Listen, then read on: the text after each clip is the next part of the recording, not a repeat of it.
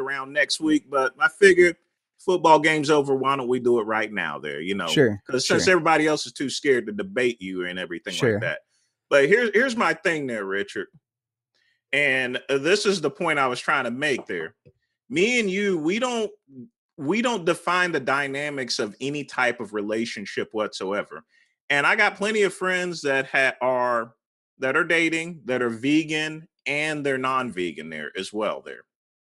Now, as far as that's concerned there, as far as the Nazism is concerned, we're talking about two completely different things because here's the thing there. Nazis, the reason why they went and gassed the Jews was because they wanted to exterminate them. It was the final solution to whereas a non-vegan, they eat, people like me, we eat meat in order to survive. We consume the food. You didn't see Nazis up there eating the bodies of Jews, right?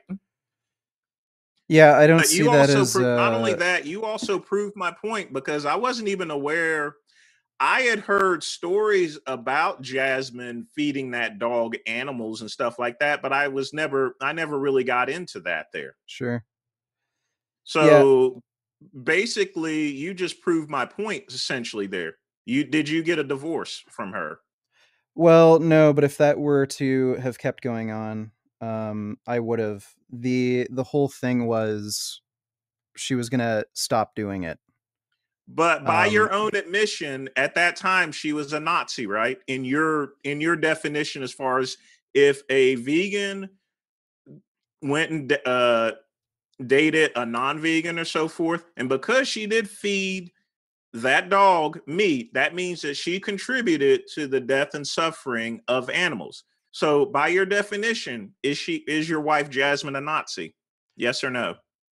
yeah, I don't know if it's as easy as a yes or no, but yeah, You certainly she did. Certainly, she did something wrong and something that I was certainly against. I think it's morally wrong Yeah, for but here's the sure. thing. What really got me upset and the reason why I wanted to get it on tonight there was because I'm up here watching a football game and someone sent me this message saying, "Hey Vince, he said this and said that."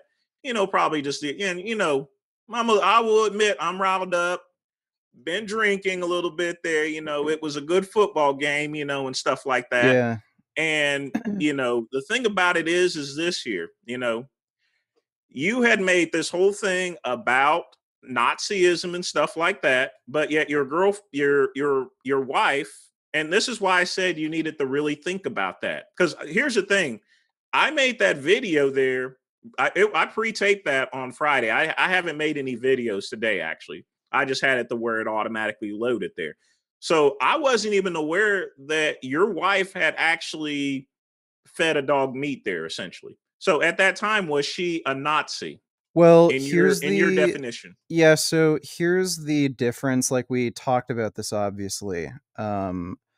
The whole reason she was doing it was because, like, literally a family member that she was in love with like loved, was dying, and she kind of was panicking and thinking of anything she could do to prevent this dog from dying. And really, it was just a simple solution. She just needed to feed her pancreatic enzymes.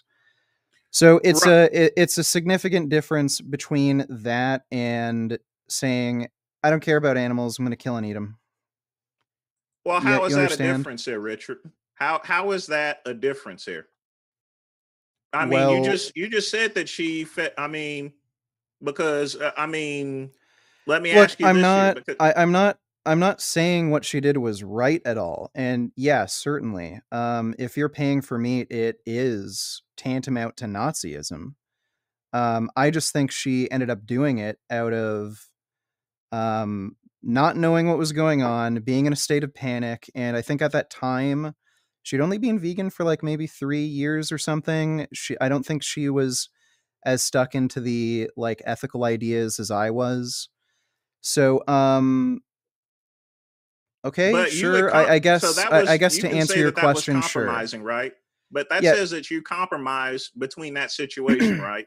So what makes that different from any other yeah. relationship? So, well, I'm not saying compromise is a bad thing. Like when I'm giving advice, like, okay, yeah, if your partner's like saying never, it will never go vegan, like obviously that's just advice. If you want to date somebody who isn't vegan, as long as you're not contributing to a rights violation, I don't see what the issue is. It's just that for me personally, I don't think it's a good idea. I think it will likely lead to an unreconcilable differences, and that's from personal experience. That's from seeing other people who had issues with similar experiences. A lot of women who are in vegan activism have boyfriends or husbands that eat meat, and creates a shit ton of fucking problems in their relationship. So I was just giving general advice, what I thought. It's not like I'm some like weird relationship god where I'm telling people don't ever do this because it's like some sort of moral imperative. It's just advice.